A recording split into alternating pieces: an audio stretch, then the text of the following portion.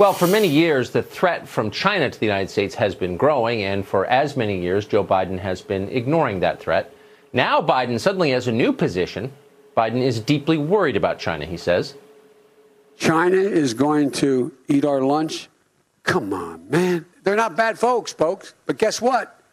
They're not competition for us. While Trump is tweeting, China is making massive investments in new technologies, in artificial intelligence. You bet I'm worried about China. When it comes to taking on China, first, let's invest in America.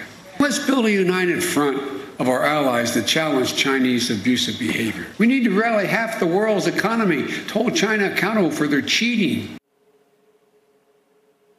So, yes, that is a dramatic reversal, indeed a flip-flop.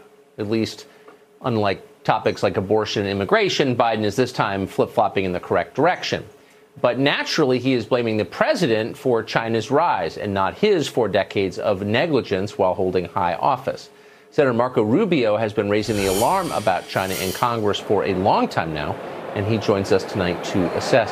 Senator, thanks a lot for coming on. What do you make of the former vice president's change of heart on China? Well, I think he began in sort of what's a default position in the Democratic Party that's largely been taken over, at least in their base, by these radical progressives. And that default position is no matter what's going on wrong in the world, it's Donald Trump's fault. So you also see that in some of the coverage, by the way. It's almost like coverage that you read in some of these newspapers that is rooting for the U.S. to lose or blames the U.S. for a lot of what China is doing and so forth. So that's what was embedded there at the front end of the first time he spoke about it. The rest of that clip, he goes on to say, but we're doing all the wrong things and Trump is doing this wrong and that wrong. This is the first administration in a quarter century that's been willing to confront China. And frankly, it's had to take dramatic steps because it's taken so long to do anything that the challenge before us is dramatic.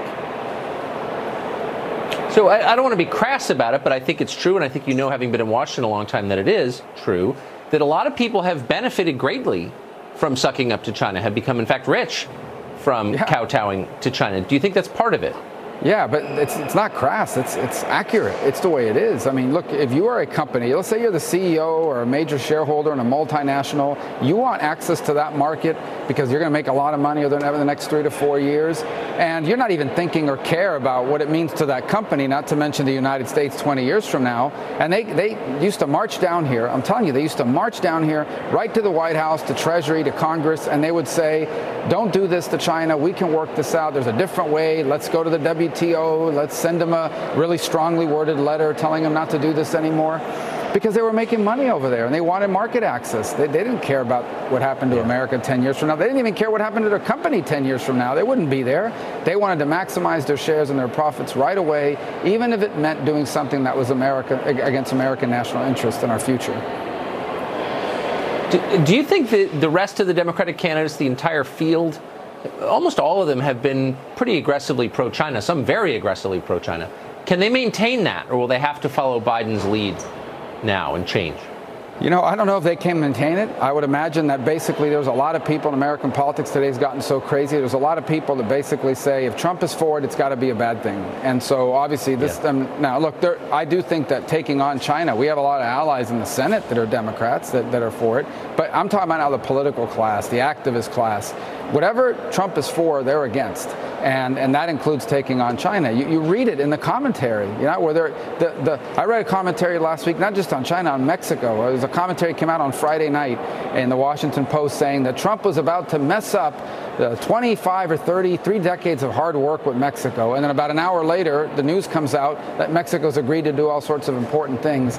That is the kind of derangement that is set in and is really not giving the American people an honest assessment of these challenges that are before us. No. That's an understatement, and nicely put. Senator, thank you very much for that. I appreciate it. Thank you.